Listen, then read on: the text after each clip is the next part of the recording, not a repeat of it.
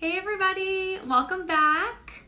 I'm Katelyn. I'm a brand ambassador here at InstaNatural. For those of you who have not watched before or are not familiar with me, welcome. Today we are going to be going through the rest of our list that we started last week. So we've started a little series called Going Green with your skincare routine. And that's essentially just giving you a couple of ingredients that we really recommend to maybe start cleaning out of your routine.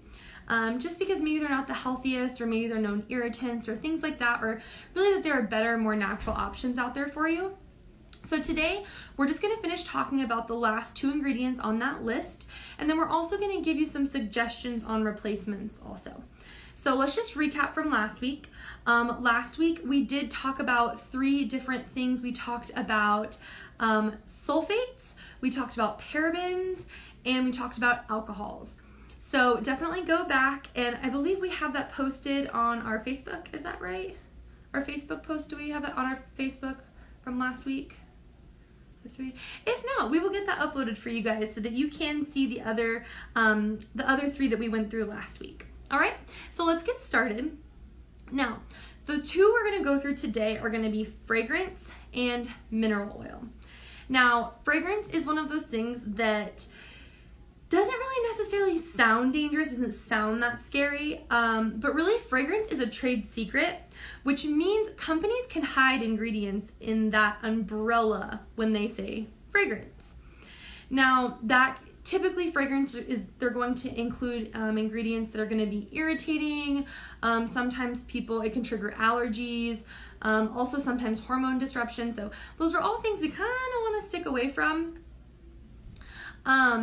Fragrance is definitely the #1 irritant in products. So if there's one ingredient you really want to stay away from, I would personally say fragrance is probably #1 on that list.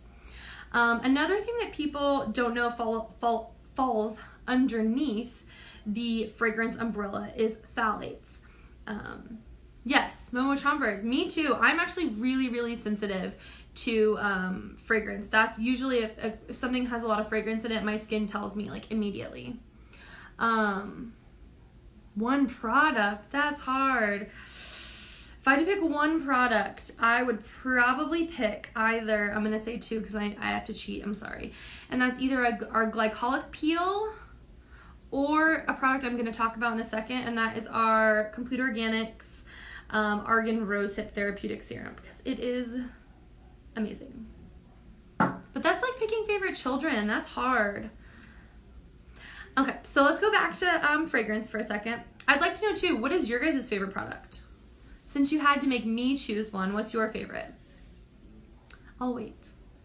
In the process, I will also talk about what we just said was phthalates. Now, those fall under the umbrella of fragrance, like I said, and they are hidden, so it's not necessarily going to be listed on the ingredient list. It's say phthalates. It's usually going to be under the term fragrance, and those sometimes can be endocrine disruptors, so that is something, again, we want to stick clear of. We want to kind of, we don't really want those in our products just because of the potential harm that they could have. So let's talk about substitutes. Now, instead of using products with fragrance, essential oils are a really great alternative. Now, essential oils are going to be fantastic because not only do they provide the actual like smell to your product, but they also have a lot of great therapeutic benefits as well. Yes, vitamin C serum is top notch. Love that one. So something that I would recommend to replace something with your fragrance, if you have products that do have that in there, are Complete Organics, as I said before, Argan Rosehip Therapeutic Serum. This is incredible. This has really beautiful essential oils in there. You've got your lavender, you've got frankincense, and you also have patchouli. So not only does it smell amazing, like smells so good, I'm not gonna lie, I actually put this like all over my body because it smells so good. Not only are you getting that great fragrance from it, that smell, but you're also getting the therapeutic benefits. So, you know, you've got that soothing quality from lavender. Oh, thank you so much. That serum, I'm telling you. The lavender is really going to soothe and calm the skin. You have frankincense, which really brightens, and that patchouli, which is really going to help to soften and prevent fine lines and wrinkles. Oh, thank you. I always forget it's there because it's in a weird spot. So sometimes I just kind of forget that I've got that little guy there. Yes, I highly recommend. If you have not tried any of the therapeutic serums or any of the complete organics yet, you are seriously missing out. Okay, so that's a little bit more about fragrance. So then let's move on to mineral oil. Now, I know we have talked, like I said, today about these two, and we talked previously about 3 other ingredients. And I'm definitely not telling you guys to go out and replace your entire routine. That's extremely difficult, and a lot of people can't afford that. I completely understand. So I definitely recommend doing just a little bit by little. So as you are running out of specific products, replace them with a cleaner alternative. That's really the easiest way to kind of integrate this into your lifestyle. Oh, that makes me so happy to hear, Hannah. Complete Organics has changed my life too. I'm absolutely obsessed with that line. I love essential oils, and I love the fact that they're integrated into our skincare products. Again, not just for the smell, but for their actual therapeutic benefits. It's so amazing. Seriously, a game changer. Also, do you guys, question for you, do you guys use any essential oils at home? I do. We have a diffuser, and I happen to put essential oils in that puppy daily, and it is like one of my absolute favorite things in the whole world. Let's see, question, best product for acne. That is a hard one because it depends. Depends kind of like what your skin is like. If it is maybe dry, oily, we would be more than happy to give you a customized consultation. I highly recommend go ahead and email us at cs@instanatural.com, and we will take care of that. You can give us a little bit more information about your skin, and we can recommend some products for you, okay? All right, so let's move on to mineral oil. Now, mineral oil is one of those that's in a lot of products, but not a lot of people really know what it is or where it comes from. Now, it's colorless, it's odorless. It is a byproduct from distilling petroleum. So I'm gonna let that sink in for a second. That really means it's distilled doing the same process as gasoline. So it comes in all different grades. So that means it can be, you can have one grade included into skincare, and then you can have another grade that's used for lubricating engines. So slightly questionable, not my favorite ingredient. I would personally recommend to steer clear of that one.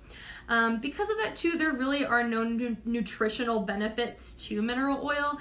It's also not going to hydrate or moisturize the skin. It's really just gonna leave a layer on top of the skin, which sometimes can clog pores or kind of make sure that you get blackheads, which that doesn't sound like a lot of fun. I mean, we have a lot of products that help to get rid of them, so I really wouldn't use a product that's gonna help you to produce blackheads.